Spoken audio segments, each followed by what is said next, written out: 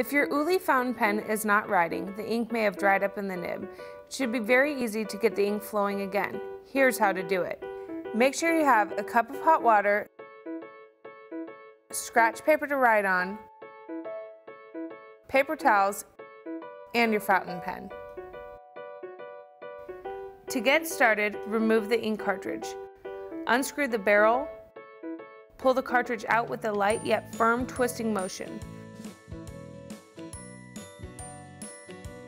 Then reattach the barrel.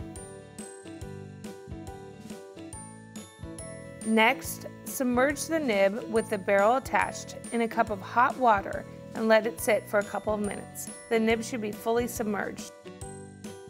While the pen nib is still in the hot water, stir it vigorously to remove the loosened ink. Clean off any ink and water by blotting it on a paper towel.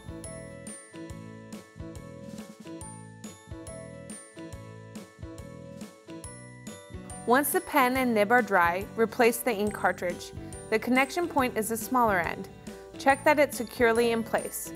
If it's a new ink cartridge, you'll know when it's in place when you hear a slight click sound. You may need to press lightly against the table.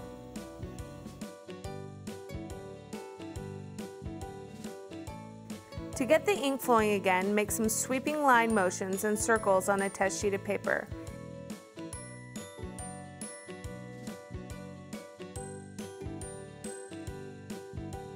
It may also help to shake the pen in a downward motion.